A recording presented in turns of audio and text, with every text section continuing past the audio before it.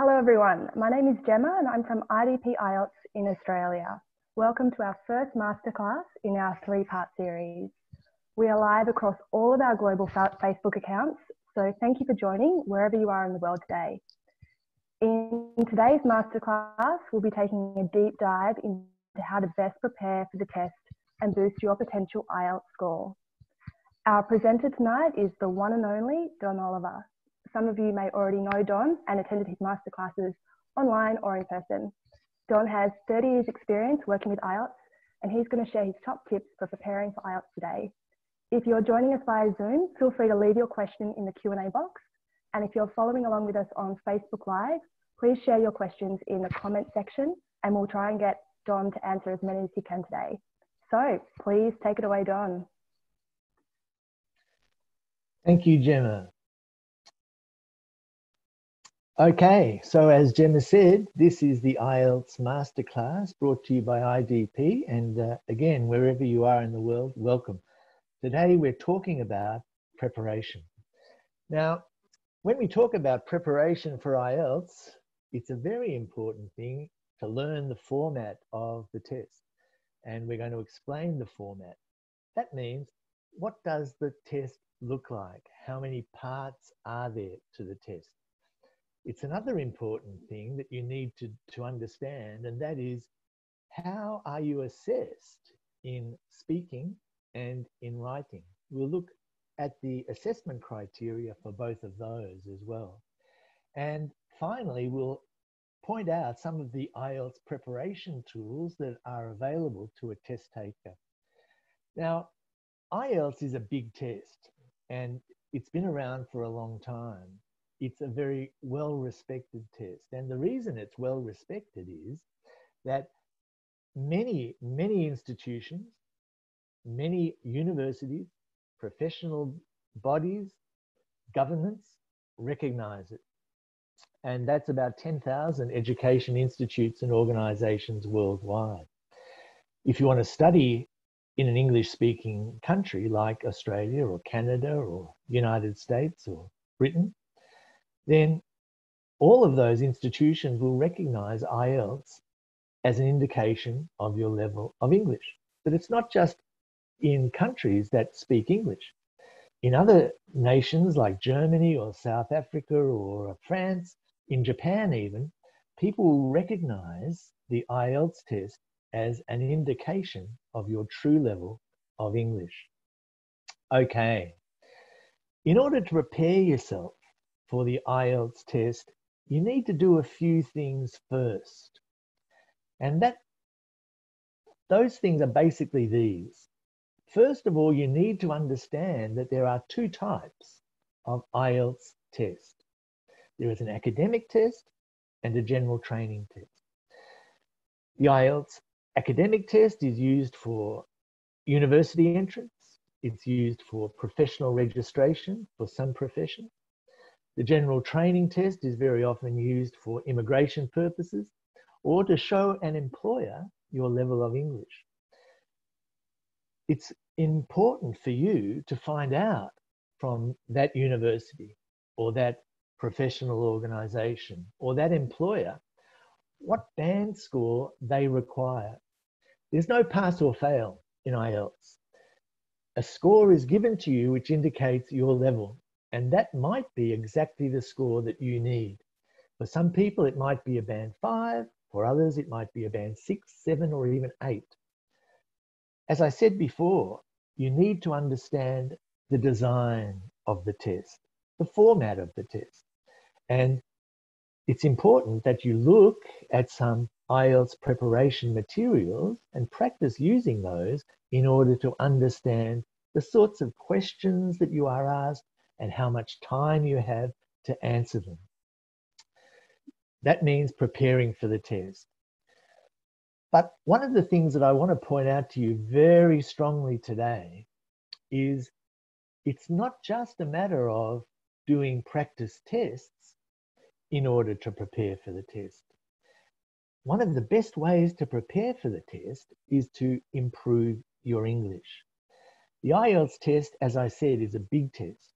And that means anything that you learn in English It might be from a song, a book. It might be something that you hear from a friend. That will help you improve your score in IELTS. The final thing, of course, is you should book a test date, and we'll show you where to do that at the end of this presentation. So here is the format of the test. This is what the academic test looks like and the general training test. Now, in Australia, where I am, writing is the first part of the paper-based test. In most other countries where you are, it will be listening. The academic test has writing, reading, listening, and speaking, and so does the general training test. The academic and general training are exactly the same for the listening and the speaking. For both of them, you will have 40 questions for listening and 14 minutes to do your speaking test.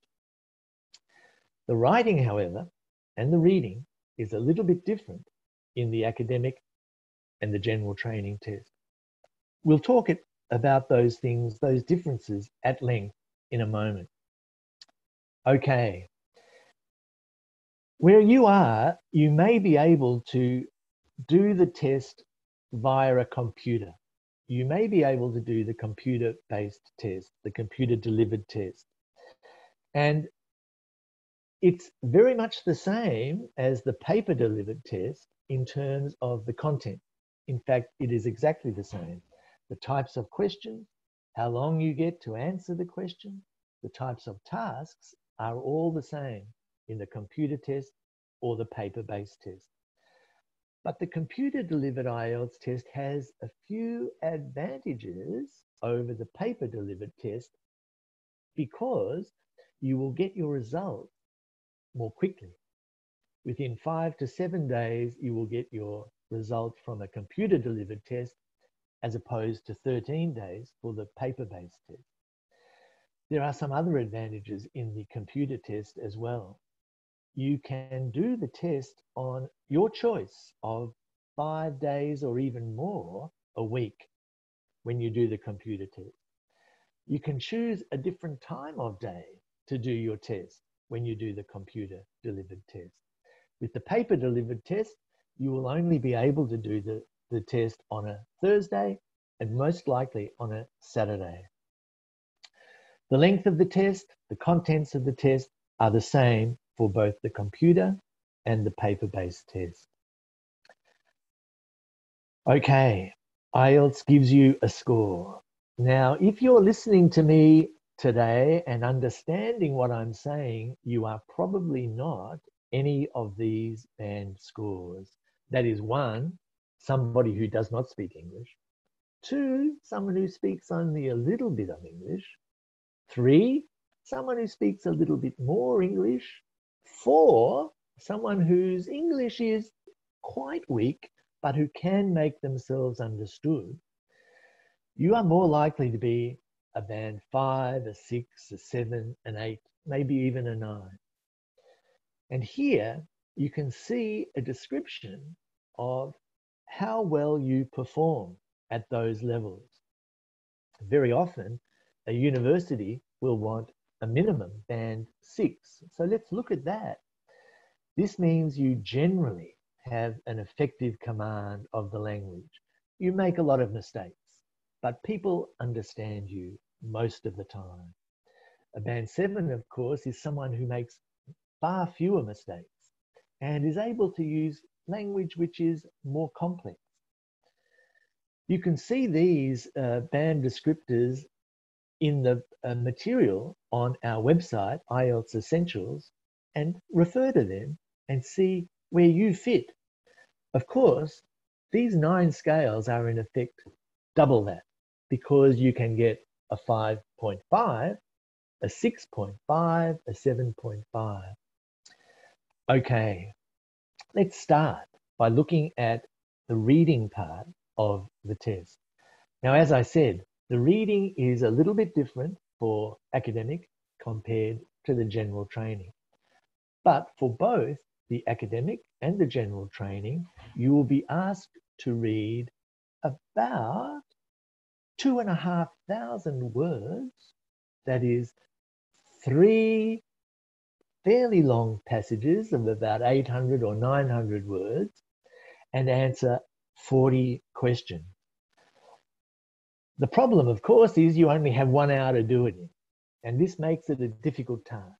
Later, in a minute, I'm going to give you some advice about how you can speed up your reading and answer the questions more effectively and efficiently. The general training is also a matter of answering 40 questions in 1 hour, but the types of questions and the types of reading are a little bit different. The reading here is a little simpler, often based on work situations, a list of rules, for example, or instructions. More to do with everyday life, for example, looking at a list of advertisements. And the third part of the reading in general training is a longer passage, which is quite similar to the longer passages in the academic reading. So, as I said, we test your reading skills by asking you to read a lot of words in a short time. Very cruel, I know, but there are some tips that I can give you to help you speed up. And the first one is skimming. Now, skimming is something that you do already in your own language. When you look at a newspaper in French or in Japanese or in Arabic, you don't read every word, do you? Your eye goes across the script very quickly to find something that interests you. That is skimming. You quickly look at the article that you find interesting to see if there's anything new there that you want to learn about. That is skimming. Now, it's a skill you have in your own language, but it's a skill that you can practice in a foreign language, in English. So practice that. Say, I'm going to read this page in 2 minutes. You won't read every word, but you will be able to get a general idea of the meaning. And the next thing you do is scan. And this scanning is looking for a particular piece of information. Think about when you look at your newspaper in your own language, you want to find the football score. You find the name of your team. You find the number of goals that they kick. This is scanning. Again, you can practice doing this in English. And many of the questions in the reading paper will ask you to find a word, a number in the question. And you can find the answer by scanning. Scanning and skimming are skills that you can acquire by leaving the dictionary alone and by giving yourself a time limit. Of course, sometimes you need to read in detail as well. You need to know, is it in or is it on? Is it with or is it by? Is it most or is it all? This is reading in detail. But for many of the questions in the reading test, you don't have to do that. In effect, it means you don't have to read 2,500 words. It may be that you only need to read about 1,500 words carefully. And that means you will be able to answer those questions more quickly and be able to answer them more accurately. Okay, the reading. I keep saying that IELTS is a big test. And one of the reasons it is so well respected throughout the world is that it is a very good indication of a person's true standard of English. And one of the ways that it establishes this true presentation of your real level of English is by using a variety of question types. Now, some tests will only use one question type, and that is multiple choice. That's one of the test questions in the reading, but we also have other ones where you have to decide, is this statement true or is it false, or is there no information about that statement? Sometimes we will ask you to match some information with a paragraph or some information with the person who said this thing. Sometimes we will ask you to complete a sentence or complete notes in a diagram. And sometimes we will ask a question like, when did this happen? Who did this? A short answer question. All of these types of questions establish confidently your true level of reading ability in English. And that is why you can use your IELTS score in virtually any situation throughout the world. Before we leave these question types, let me point out one important thing. Do you see there is a little asterisk next to some of those question types, a little star? For example, multiple choice, asterisk. This means that the questions in this type of question task come in the same order as the answers. Now, this can help you. It's an important point to remember. If it's a multiple choice question task, if you answer question 21, you know that the answer to question 22 will come sometime after the answer to question 21. And the answer to question 23 will come after that. This helps you navigate your way through the reading passage, and hopefully it will help you answer more quickly and more effectively. Okay, that's reading.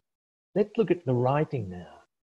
And as I said before, the writing is different for academic and for general training. The academic writing is a matter of writing 400 words, 150 for the task 1 and 250 for the task 2. That means the task 2 is more important. It's twice the mark of task 1. Task 1 in the academic writing is always about describing some visual information. And we're going to look at an example in a minute. It may be a graph, it may be a table of figures, it may be a diagram, it may be a map. You are asked to simply describe what you see. Task 2 is an essay where you are giving your opinion. Now, giving your opinion is not always natural for some people who have graduated from a particular school system. But in the IELTS test, we really demand it, because if you are studying at an English-speaking university, then this is one of the most important things that you are asked to do, to have an opinion and to be able to express your opinion. I want to add here that anything that you do to improve your opinion essays in writing will also help you in your speaking test, because it is exactly the same skill. Having an opinion and being able to express it is judged in your speaking and also in the writing. It's the International English Language Test, and that means you can use American spelling, you can use British spelling, but spell it correctly according to one or other of those systems. Here is an example of a task 1 in academic writing. Now, as I said, task 1 is looking at some visual information and simply describing it. Here, the visual information is the process of manufacturing bricks. But I often tell students this: they are surrounded by processes in their everyday life. Do you like to cook, for example? If you like to cook, next time you cook, then think about the process. Think about, what do I do first? What is the order of the steps in producing this food? It might be that you have a hobby and you make model planes, or maybe you collect stamps or something like that. Well, what is the process involved in this hobby? Every time you look around yourself, you will see a process and you'll be able to start describing it to yourself. This is good practice for academic task 1. The task 2, as I said, is always giving your opinion. And you are always given the task 2 in the same form. And the form is this. You are given a statement. And here in this example, the statement is quite simple. University graduates earn more, so they should pay for their study. Then you are asked to respond to that statement. And here, the response that is required is also quite simple. Do you agree? You can answer this question quite easily by saying, I completely agree, or I disagree, or I partly agree. Sometimes, however, the statement is a little bit more complex. It might be, some people believe that universities should be free, others believe that universities should charge fees. And then the response might be, discuss both of these views and give your own opinion.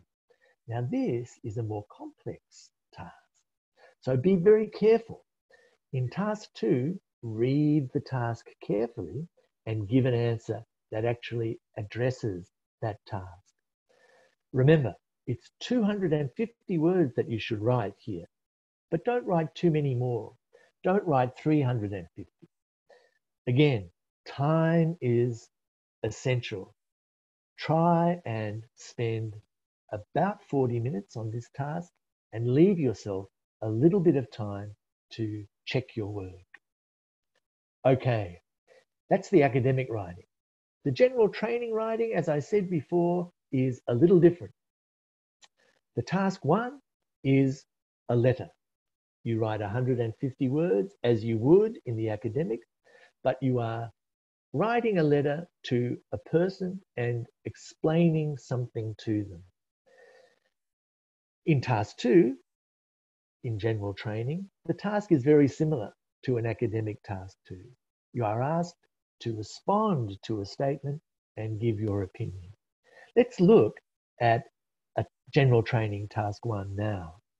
This is a good example of a general training task 1. You'll see that you are always given the situation. In this case, you have heard about plans to build new apartments in a park. You want to give your opinion about it. Then you are always told who you are writing to. And in this case, it's the editor of your local newspaper. And you are always given 3 or maybe 4 points that you should cover. This is very important. Covering these 3 points is essential. If you forget one of those points, you will be penalized quite severely. And also remember, you're told at the very beginning how to express yourself. Should it be formal or should it be informal? In other words, is the person you are writing to unknown to you, or is it a friend? Dear Sir or Madam means that you are writing a formal letter. You don't say, Dear Sir or Madam, how are you? I'm very well. No, no, no. That is informal. So be careful about the tone of your letter. In general training task 2, as I said, the task is very similar to an academic task 2. And here, this example is quite a complex question. In many countries, people are eating more and more unhealthy food and taking less exercise. 2 things. What are the causes of this problem and what are the solutions? In other words, you have to deal with 4 things. What are the causes of people eating unhealthy food? What is the solution? What are the causes of people doing less exercise? What is the solution? 4 things you need to do for this task. If you only do 2 things or 3 things, then that will be penalized. Be very careful to read the task carefully and answer fully. Okay, that's the writing. Now let's look at the speaking. Now, speaking is the same for both academic and general training. The speaking always has 3 parts to it. And those 3 parts are quite predictable. The first part is being asked a set of questions about the most interesting thing in the world, you. Now, if you ask questions about yourself, then you are preparing yourself for the first part of the speaking test. Ask yourself, why do I like that? What is my favorite food? What do I like to do on the weekend? Ask your friends these questions. This is good preparation for the first part of the speaking test. The second part of the speaking test is always where you are asked to speak for 2 minutes on a simple subject about someone you know, about a place you know, about an event that you know of. It could be about an object that you possess. Again, you can practice this. You can prepare for this. Make it a habit to spend 2 minutes every day speaking about something that you know about. I could speak about my cup of tea for 2 minutes easily. How would I do it? I would ask myself some questions. Why do I drink tea? How do I make the tea? Where did I buy the tea? How often do I drink tea? For example, ask yourself many questions about these things. And another thing you can practice is making notes. Because at the beginning of part 2 in the IELTS speaking test, you're given 1 minute to make some notes to help you speak. Now, making notes is a skill, and it's a skill that you should practice. A good set of notes will be maybe 10 words, not sentences. 10 words that you can talk about. And if you do that, make it a habit, learn the skill, then you will be able to speak with some fluency, with some ease in part 2. And we're going to look at the assessment criteria in a moment. And it's important to be able to speak fluently. Finally, in the speaking test, this is what I said the writing will help you do. You're giving an opinion. You are discussing an issue. You are talking about what may happen in the future. You are talking about what is good and what is not so good. The topics that you find in part 3 of the speaking test are all about what people, educated people, like to talk about. The environment, the climate, the development of cities, employment and unemployment, education, the health system. These are topics that recur not only in the speaking, but also in the task 2 writing. So talk about those topics with your friends and read about them. Okay, I said we were going to talk about how you're scored in the speaking, and this is how you're scored. There are 4 criteria. And the examiner is asked to make a judgment on 4 separate aspects of your speaking. The examiner doesn't say, oh, that is a 6.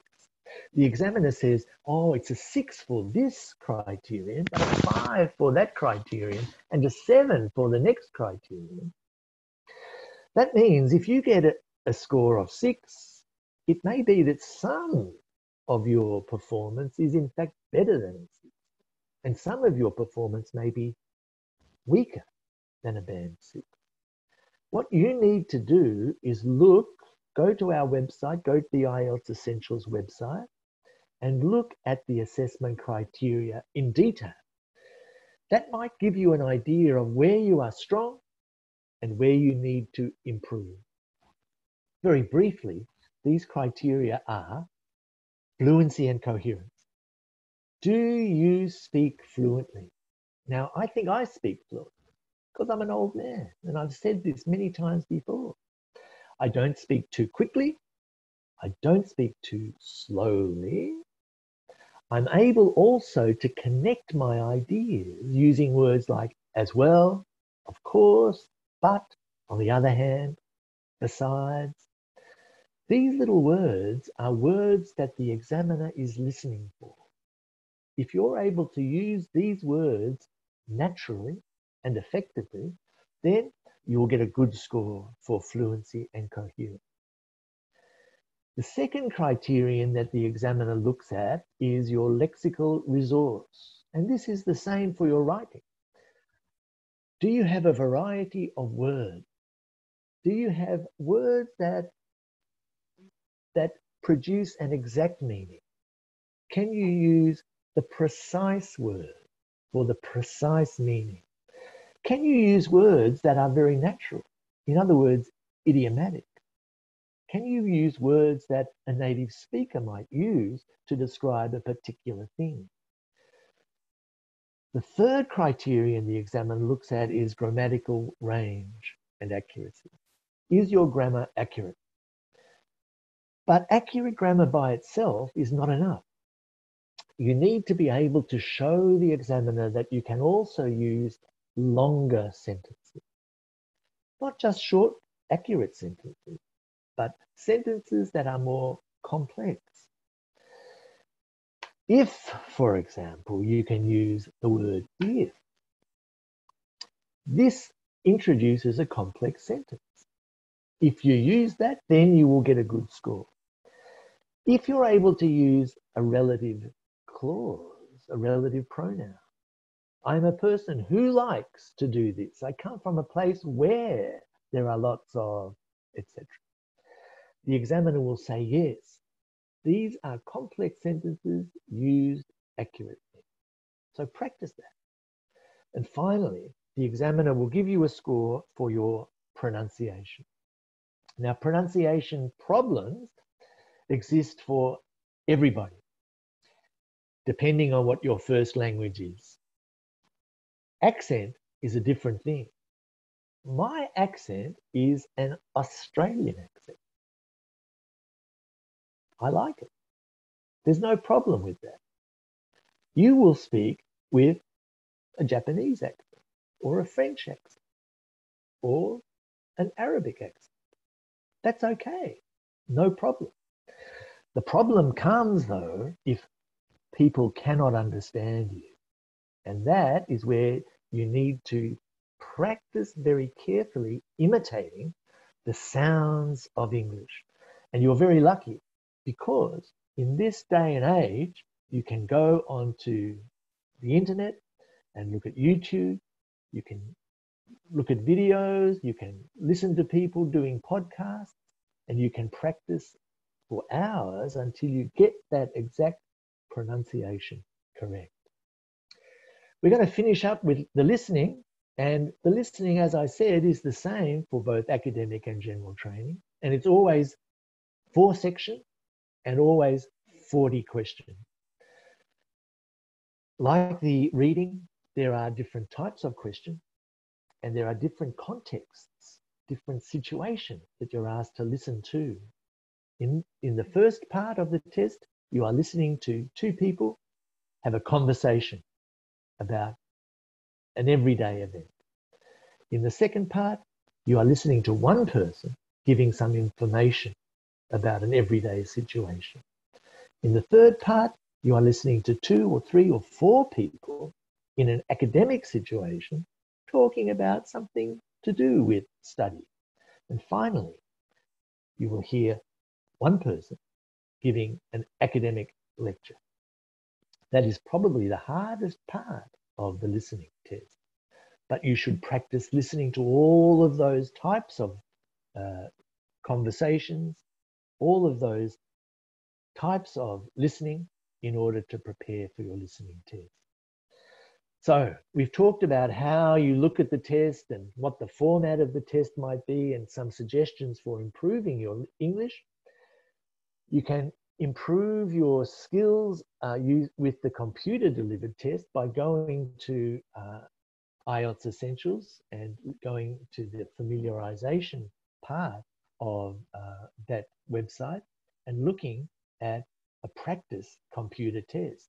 It's not a full test, but will give you a very good idea of how to use the computer in the computer delivered test. You can go from there to a masterclass, and masterclasses are usually conducted at test centers. You can find out when there is a masterclass near you, and occasionally we will do them via webinar like this one. Look at the website and see when the next one is coming up, because they are very valuable. They go for 90 minutes and you can ask questions at the end and find out exactly what you need to know to improve your score. As well as that, we have an offer where you can access a brilliant IELTS preparation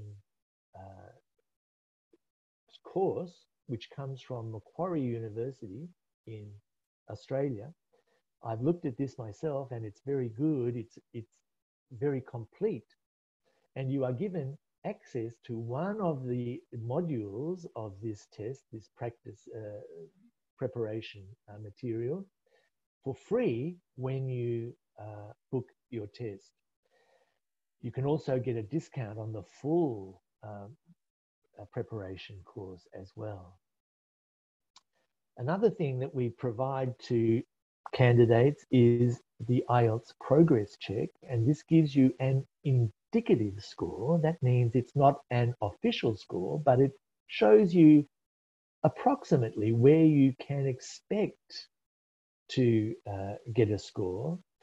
And this is a very useful tool for somebody who is deciding, will I do the test now or will I wait until I improve? It covers all parts of the test. You will receive your indicative score within 5 days, and it is marked by real IELTS markers, official IELTS markers. You will receive a report which will indicate where you need to improve. There are also free practice tests on our website. They are the same for the paper-based test as for the computer-based test. The material is the same. The types of tasks that you are being asked to complete are a very good indication of what is on the real test. As well as that, we have the IELTS Advantage, which is also available online. You can watch that on YouTube, and it gives you some very good advice about how you should prepare and what to expect on the test day. There is a preparation guide which you can get. It's a booklet which really tells you step by step what the best way to prepare is. It will tell you about question types, and it will very importantly give you some tips which will improve your test day performance. If you are a new test taker, if you have not done the test before, then this will be particularly useful for you, I think.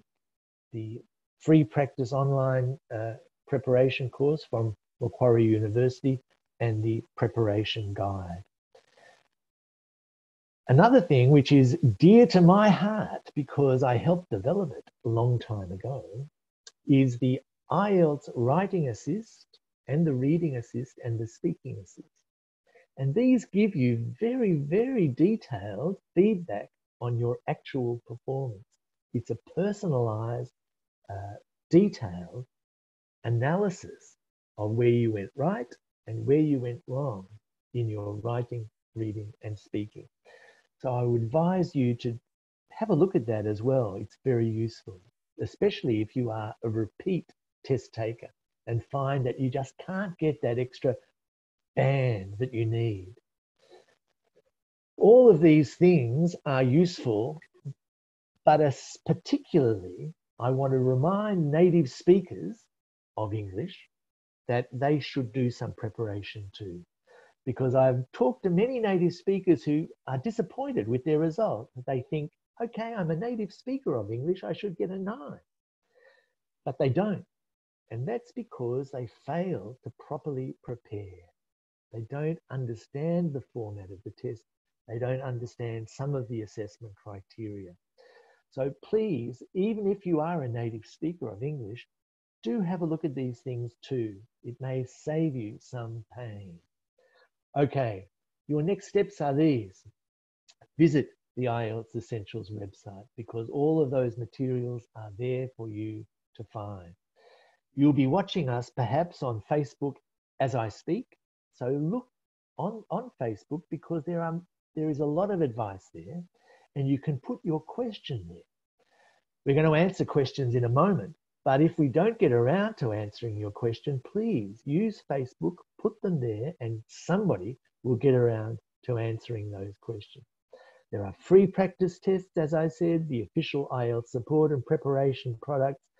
All of those things are available to you, including support videos on our YouTube channel.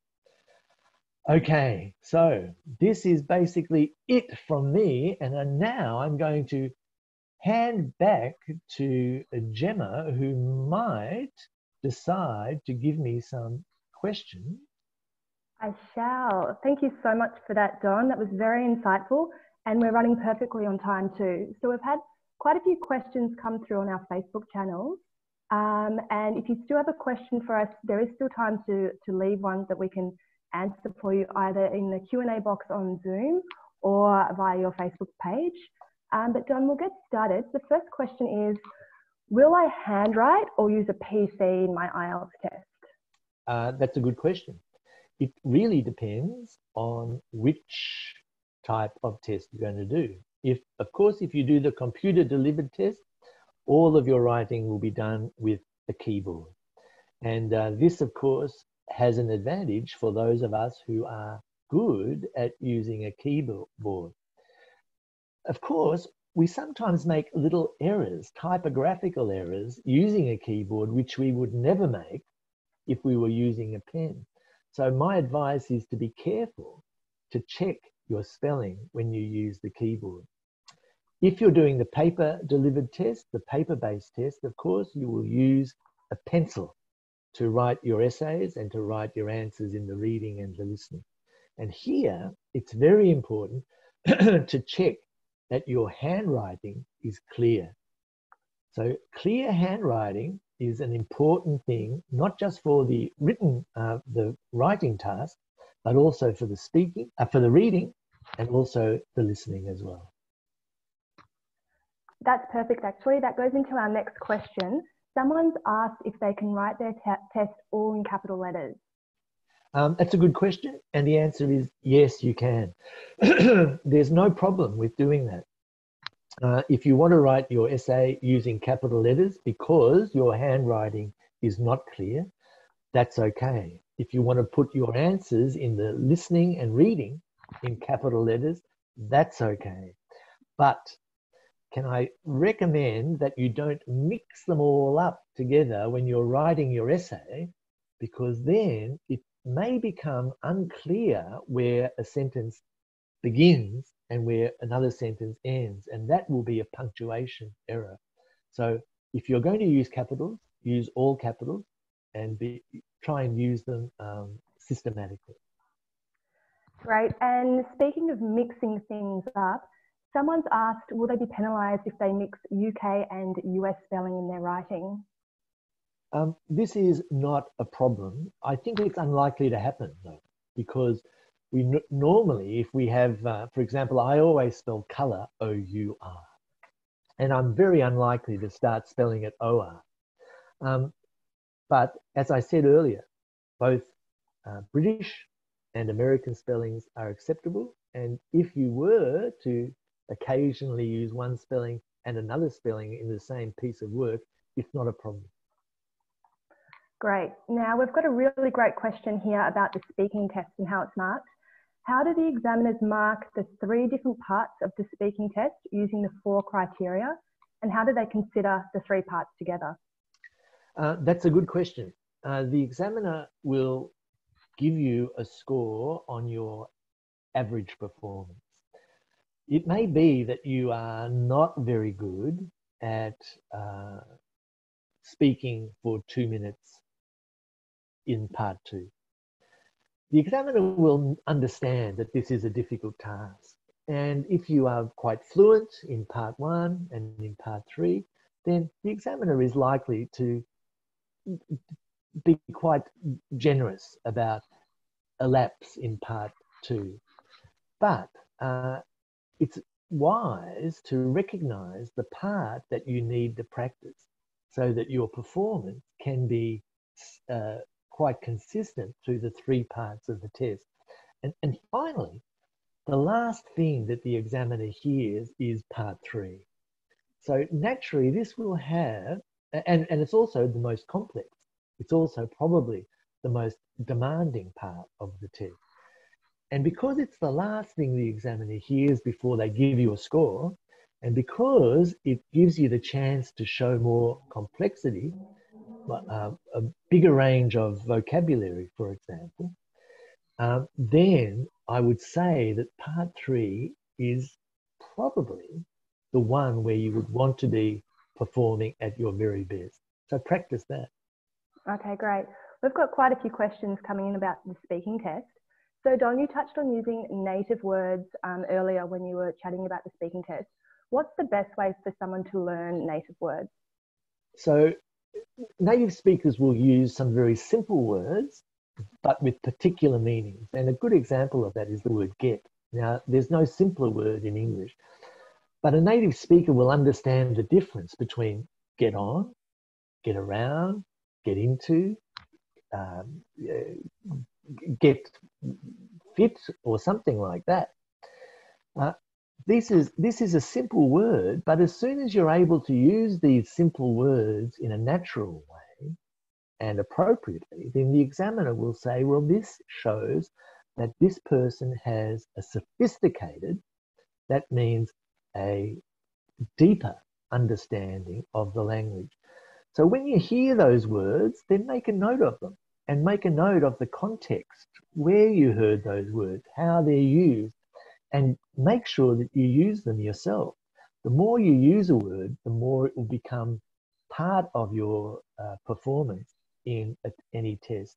So there are books, of course, that say, 1,000 English idioms, but I would recommend that you go to websites, go to YouTube, watch videos, listen to songs, and make a note of some of those very natural types of combinations of words and start using them, make them your own. Great. And just staying on the speaking test also for a moment, a test taker's asked, who will mark my speaking and my writing tests? Is it the same examiner I meet in the speaking test? In the speaking test, the examiner who marks you is the person who examines you. And that mark will be given as soon as you leave the room. The examiner will look at the assessment criteria and decide on your score for the 4 different criteria. In the case of writing, however, there will be a minimum of 2 examiners who don't know each other and who don't know your identity at all, who will give you a score. One will give you a score for your task 1, and another person will give you a score for your task 2. Neither examiner will know the score that was given by the other examiner, and the combination of those 2 scores will be your final score. And I just might add, Gemma, that it's a minimum of 2 examiners, but it may be even 4 examiners, because if your score is very different to your reading and listening score, then another 2 examiners will check that and give independently 2 more scores. Great, thanks, Don. Still on speaking, a lot of questions about speaking today. I have a question about speaking part 2. Do I have to use the full 2 minutes? For example, if I exceed the limit or if I don't use the 2 minutes, what will happen? You won't exceed 2 minutes because the examiner will stop you gently, say, thank you very much. It may be that you can only speak for a minute or a minute and a half. If that's the case, then the examiner will say, can you tell me anything more about that? So be prepared for that question. The examiner will point out maybe one of the points in the task that you didn't cover. Can you tell me more about how you felt about that, for example. If that happens, then try and speak for a little bit more.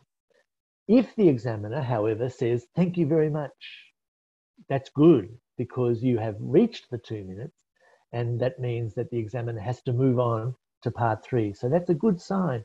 Every time the examiner interrupts you, you should be very pleased, because it means you are giving a lot of language and they have to move on. So don't worry about that. Great. And another one about speaking. So if the topic giving them the speaking test is something I'm not familiar with, can I ask for another topic?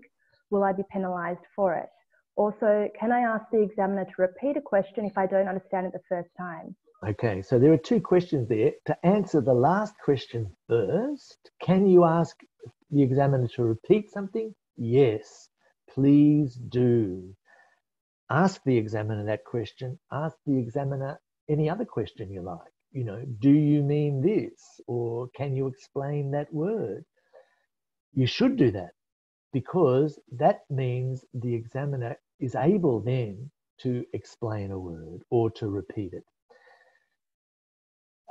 Of course, if you do that too often, of course, the examiner will say, oh, well, maybe this person's vocabulary is not very strong.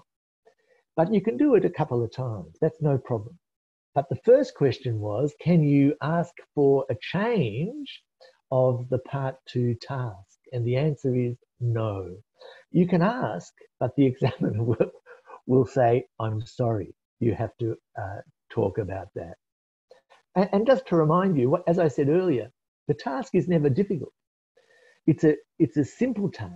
It's about something, someone you know, a place you know, a thing you know. Even, Gemma, if, for example, you were asked, can you talk about a book that you enjoyed, and you never read books, you can speak for 2 minutes about why you never read books and what you prefer to read, or a movie that you saw that was based on a book, or why your friends like to read books, etc. So there's no problem. You don't really have to directly talk about the task, as long as you talk around the subject. Great. Let's move on to listening. So someone has asked, in the listening part, can I get a second chance to hear it again if I didn't hear it the first time? Unfortunately, no. The listening comes and then it goes, and never to return. And so you need to be concentrating from the very first second to the very last second. Don't allow your mind to wander into, what am I going to have for dinner tonight, or something like that. Don't do that. Practice concentrating for 30 minutes without losing your concentration, because you cannot hear the recording twice. Great. And here's a very topical question from someone in the Middle East. Should we expect topics related to coronavirus in the writing and speaking modules? No, not specifically coronavirus, but you may be asked about public health, or problems with the development of new diseases or something like that. If that's the case, then please talk about coronavirus. Bring it up yourself. But the types of topics that are used in IELTS will never be ones that are emotionally charged. And some people have suffered terribly from coronavirus, maybe losing relatives or friends. So we would never ask about that. But if you wanted to use the coronavirus as an example, then please do that. You know, you say, oh yes, well, public education is important, especially when it comes to things like coronavirus. That's a perfect answer, but it won't be in the question. Great, thank you. Okay, someone has asked, does an examiner know which country we are from and mark according to our accent? The examiner in speaking will know which country you come from, because they look at your passport, and they may even ask you, where are you from? And they will probably talk about your hometown. where you live. That's okay, but it won't affect your score at all. The examiners are all very experienced teachers. Very often they have worked overseas in many different countries. They will very often speak more than one language, and they understand that people have accent. It's, as I said earlier, accent is not a problem. But as soon as your rhythm, your English does not have the natural features of English, as soon as you cannot pronounce particular sounds so that it becomes unclear, then that will affect your pronunciation score.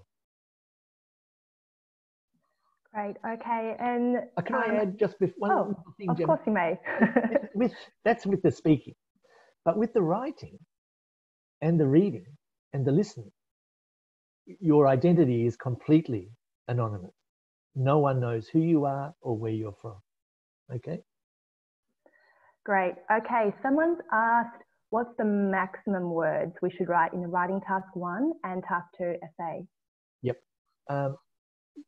Maximum words, it's difficult to give you an exact figure because some people write quickly, some people write without any mistakes at all. A native speaker might feel that they can write 250 words for task 1. But I would recommend, as a general rule, that you should not really exceed about 180 words for task 1 and should not really exceed about 280 words for task 2. It's important that you leave yourself a little bit of time at the end of each task to quickly check your work, because this really could improve your score quite dramatically. And little spelling mistakes, little grammatical mistakes, writing that's unclear, you can fix them up in 2 minutes. Great. Someone has asked, can you clarify, is the speaking part recorded? And is it useful to record yourself while preparing for speaking? The speaking test asks for a remark, and remember that IELTS test takers can always ask to be remarked. It costs a little bit of money, but it's an option that is always there. The recording is also used to monitor examiners to see if they're doing a good job or not. It might be a good idea to record yourself and to share that recording with other people, to say to your friend, well, this is me speaking. Do you understand everything that I'm saying? Because sometimes we ourselves are not conscious of our mispronunciation. We might think that we are pronouncing things exactly perfectly, but in fact, it might take another person to be able to set us straight. Great. And moving on to a reading question, I don't think we've had one yet. Someone's asked, what's your best strategy to tackle the reading passages? Well, there are several strategies, I think. It might depend on the type of question you're being asked. I mentioned a couple of strategies earlier on, and they were skimming and scanning.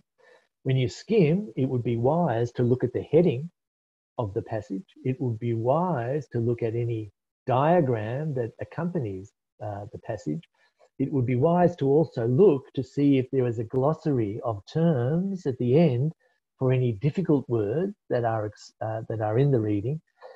Then it would be a matter of skimming to get a quick idea of what the general design of the piece is and the general meaning of the piece, and then to look at the question.